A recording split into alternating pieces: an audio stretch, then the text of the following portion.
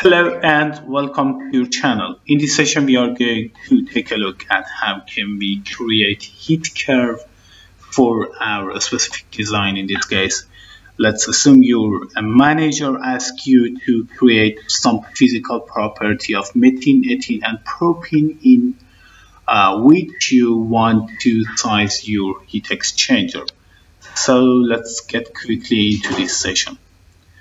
Drag the heat exchanger into the simulation area and connect all the stream that our heat exchanger actually need. In this case, I want to our methane, propene and ethene is going to pass through the tube side with -2 degrees C and heat up into the -10 degrees C by using low pressure steam at the shell side. So let's get and insert mole fraction at the tube side, which is methane, ethene and propene. We do not have any propene.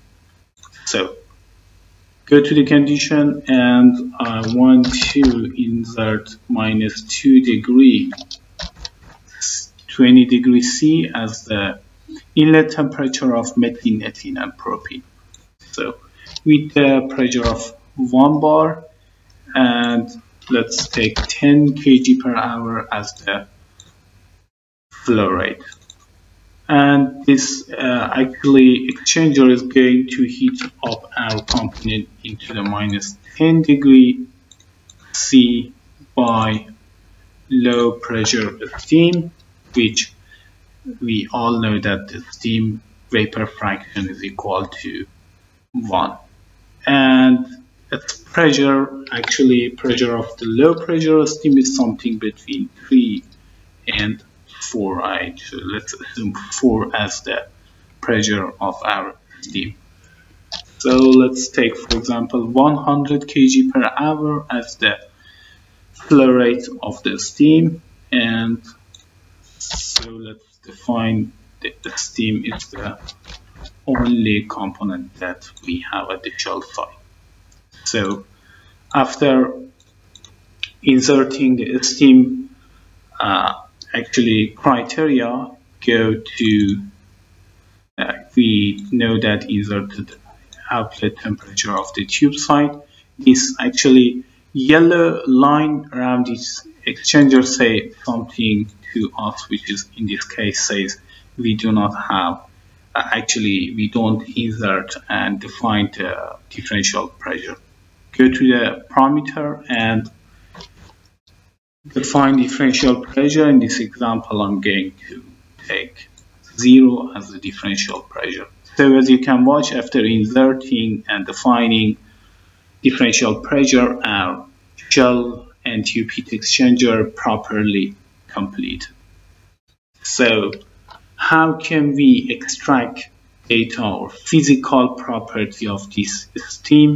Actually, this stream, which is methane, ethene and propene with -2 degrees C at the vapor phase state, which is going to reach into the -10 degrees C at the vapor phase. So let's get and learn how to find actually physical property of our methane, ethene and propene. So at the first, you need to change heat exchanger mode from the simple endpoint. Actually click on this drop down menu and switch this from simple endpoint into the simple weighted. Here you actually adjust your temperature range by changing either increasing or decreasing interval just right here, because we need the physical property of our tube side, which is the stream 1 and 3. I'm going to insert this in this case into the 10 interval.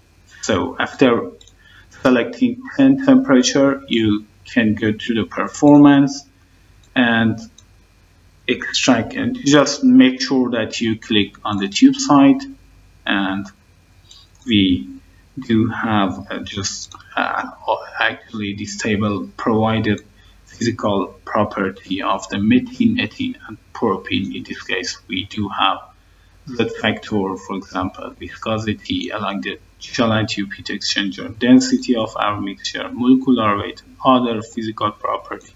You can easily copy this all data and transfer this physical property into your actually Excel sheet or HDRI software. So I hope you found this tutorial helpful. Thank you for watching. Don't forget to subscribe my channel. Thank you guys. Have a good time. Bye bye.